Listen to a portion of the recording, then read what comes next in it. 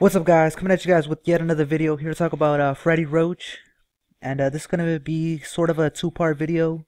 Or not a two-part video, but I'm going to talk about two different topics in this video, both having to do with Hall of Fame trainer uh, Freddie Roach.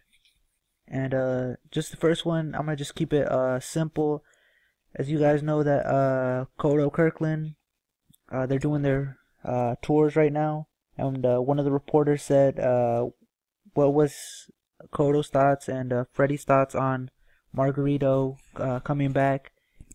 And there was some controversy with Margarito. He's one of my favorite fighters.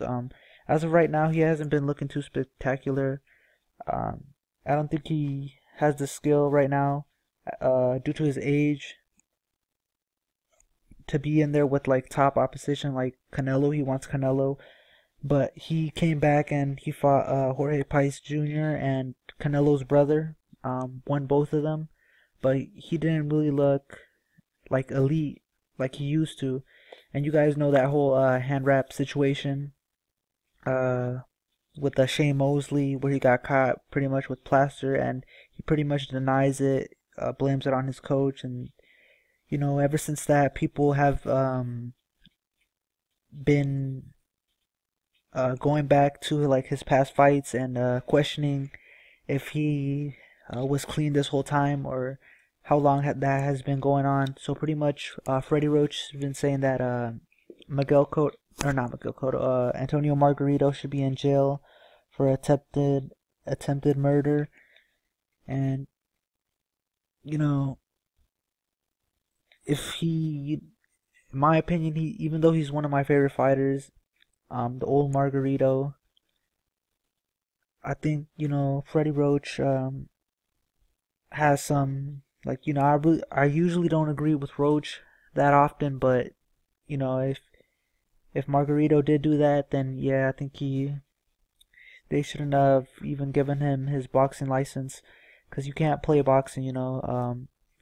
Especially if you're using plaster, that's like, you could probably kill someone.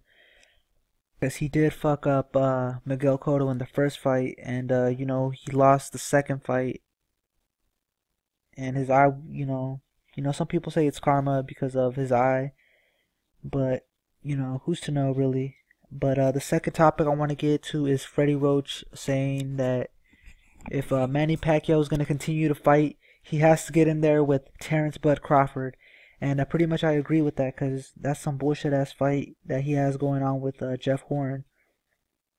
And now they're saying that Crawford never demanded 7 million. Bob Arum confirmed that. And pretty much Roach is saying that they have to fight him. And even before that, Roach was saying that that would be a difficult fight for Manny.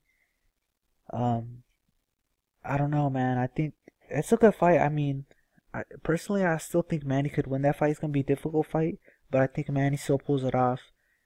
But his team has been demanding like 20 million, which is like outrageous. I don't know how they're gonna get that from the Terrence Bud Crawford fight. I don't really think that Bud, he's a great fighter, but I don't think he has exposure, or that superstar level, like Manny Pacquiao does. But even then, Manny Pacquiao's numbers have been going low. The only real good number as of late, it was a Mayweather fight, but of course everyone watched that shit. But yeah, let me know what your guys' thoughts on that is.